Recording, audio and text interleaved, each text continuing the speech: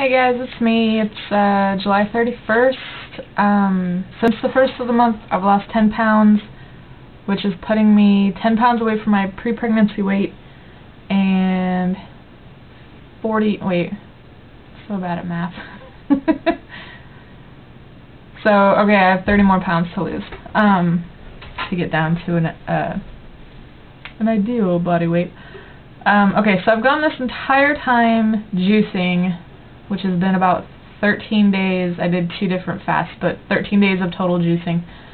I've not had a mean green yet, which is bad. If you don't know, that's the juice that Joe basically lived off of in the movie Fat, Sick, and Nearly Dead. It's probably the healthiest drink, the one with the most nutrients, and the one I should be drinking every day, and I'm not because I've never had kale before. And I don't know, it's in the cabbage family, and I know I don't like cabbage, but it's not as hard as cabbage, so I don't know. Anyway, so I made one, finally, and I'm going to try it, and hopefully it doesn't suck, because I've never had a beet in my life either, and I had one a couple days ago, and it was not good. So, anyway, here's the juice. Here goes nothing.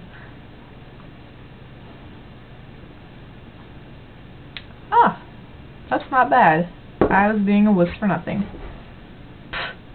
Tastes sort of like lemony, or that might be the cucumber. I'm not sure. It's kind of light. I thought it would be a lot grosser.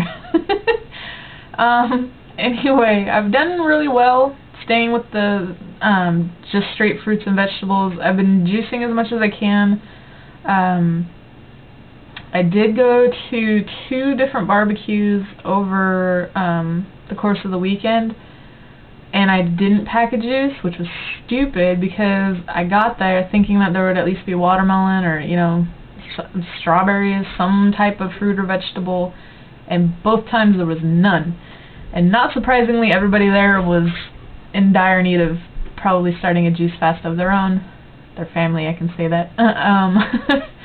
But yeah, I've never been to a barbecue that didn't have at least watermelon. So I was starving by that point, so I did have a burger at one and a hot dog at the other. And I should have learned my lesson at the first barbecue and brought something to the second, but what can you do? I did pay for it. I felt horrible, so I won't be doing it again. So yeah, other than that, things have been going good. I have a lot more energy.